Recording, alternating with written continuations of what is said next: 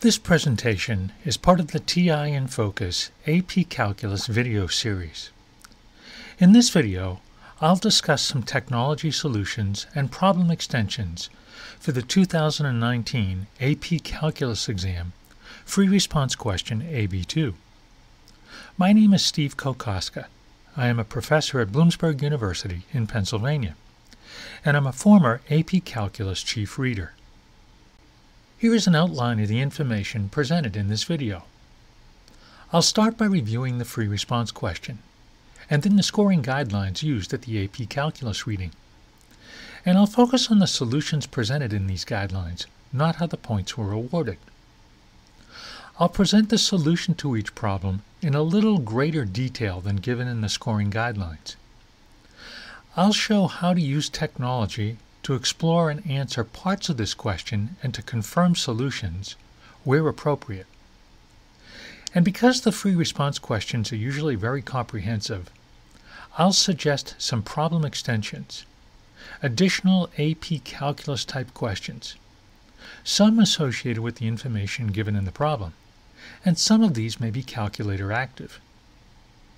Just a reminder, this is a calculator active problem, and that means that students may be required to use their calculator in some or all parts of the problem.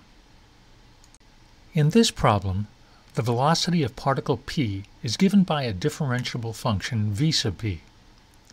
Selected values of v sub p of t are given in the table, and we know that particle p is at the origin at time t equals 0. In part A, we need to justify why there must be at least one time t for t between 0.3 and 2.8, at which the acceleration of particle p is 0. In part B, we are asked to use a trapezoidal sum to approximate the value of the definite integral from 0 to 2.8 of v sub p of t. In part C, a second particle q moves along the x-axis with velocity given by the function v sub q. We need to find the time interval during which the velocity of the particle is at least 60 meters per hour. And we also need to find the distance traveled by particle q over this time interval. In part D, we are given the position of particle q at time t equals 0. We need to use the information from part B and the function v sub q to approximate the distance between the particles p and q at time t equal 2.8. Part A was worth 2 points, and there were two common solutions to this problem. The first method involved the mean value theorem. There was 1 point for conveying that the difference v sub p of 2.8 minus v sub p of 0.3 is equal to 0. And there was 1 point for presenting a justification using the mean value theorem. The second method involved the extreme value theorem. There was 1 point for specifying these two inequalities, and 1 point for presenting a justification using the extreme value theorem. Part B was worth 1 point simply for the answer using a trapezoidal sum. Part C was worth 3 points. 1 point for presenting the correct interval using correct interval notation, or conveying an interval in exposition. 1 point for writing a correct definite integral that can be used to find the distance traveled by particle q, and 1 point for the actual distance traveled by particle q. Part D was also worth 3 points. The first point was for writing a correct definite integral that can be used to find the distance traveled by particle q over the time interval 0 to 2.8. The second point was for finding and presenting the position of particle q at time t equal 2.8. And the third point was for the answer, the approximate distance apart. Let's take a closer look at the solutions. And remember, this was a calculator active question. So let's consider the use of technology to visualize and solve some of these problems. In part A, I'm going to focus on the solution using the mean value theorem. So first, we need to recognize the need to examine a difference quotient.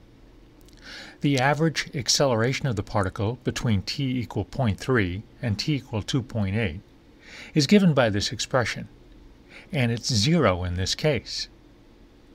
The acceleration of the particle at time t equals c is v sub p prime of c. We're given that v sub p is differentiable, therefore it is continuous. So the hypotheses of the MVT are satisfied.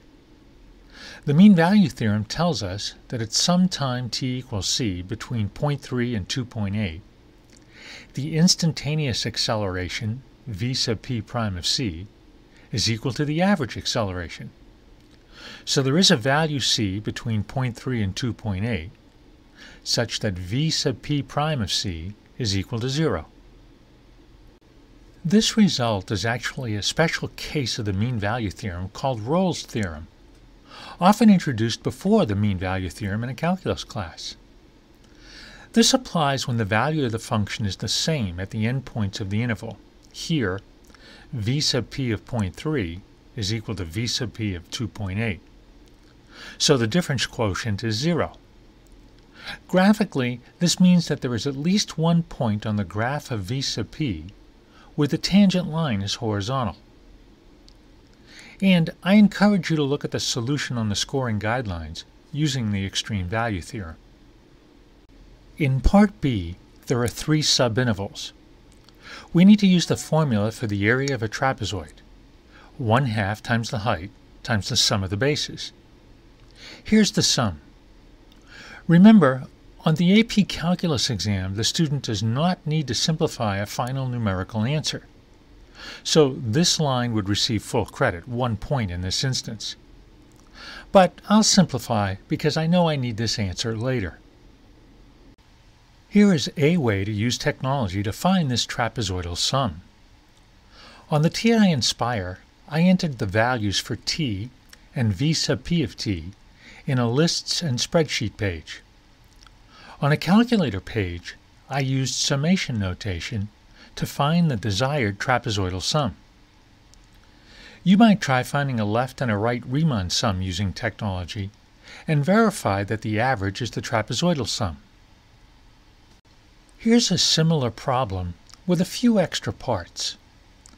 The velocity of a particle moving along the x-axis is given by a differentiable function v, where v is measured in meters per hour and t is measured in hours.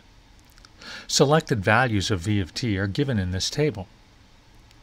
Show that there are at least 2 different times in the interval 0 to 4, such that the acceleration of the particle is 20. Find a left Riemann sum and a right Riemann sum to approximate this definite integral, and then find a trapezoidal sum to approximate the same definite integral.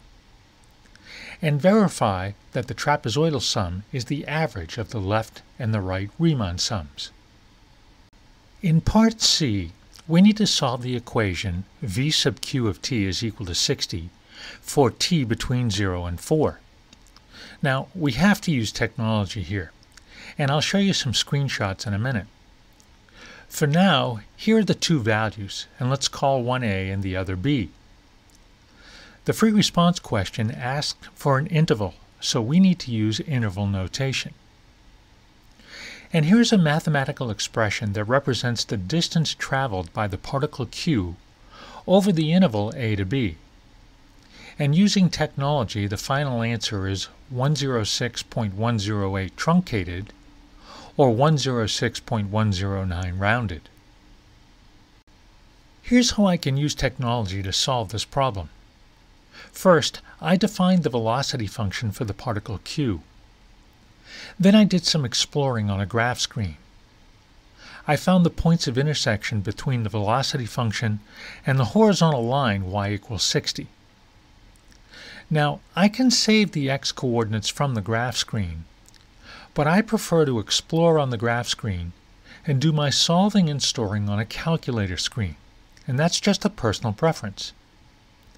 Here, I used the nsolve command to find the left point of the interval, and here I stored the right endpoint in the variable b. Here's the calculation to find the distance traveled by the particle q over the interval a to b. And here is a visualization of this definite integral. The area of the shaded region represents the distance traveled, 106.109 meters.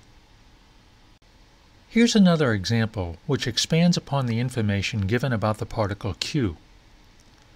We have the same velocity function, but let's consider the interval 0 to 9 this time.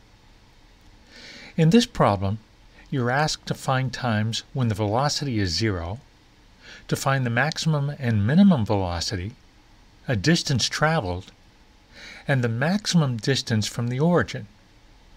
Here's a hint. You'll need to use technology here. In Part D of the free response question, we have the position of particle P at time t equal 2.8 from Part B. The position of particle Q at time t equal 2.8 is given by this expression, and don't forget the initial condition. We need to use technology to find this value. Then, the distance between the two particles is simply the positive difference. Here is a technology solution for Part D. And remember, I already defined the velocity function for the particle q. Here's the expression for the position of particle q at time t equal 2.8. And I stored this value in a variable. And then I simply subtracted to find the distance between the particles. And here is one more, I think, nice example. Suppose we have a new particle m that moves along the x-axis so that its velocity for t between 0 and 9 is given by this expression. And particle m is also at the origin at time t equals 0. Consider the particle q as given in example 2 with velocity function over the interval 0 to 9. Find the maximum distance between these two particles. I hope this video gives you a better idea of how to solve this free response problem.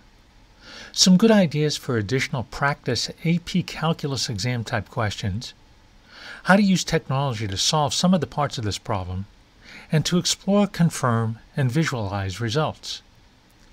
I think this problem presents some good opportunities to discuss and visualize particle motion. And just a reminder, there are lots of valuable resources on the TI website. There is material there involving technology and calculus, classroom activities, and lots of calculator tips and tricks for test success.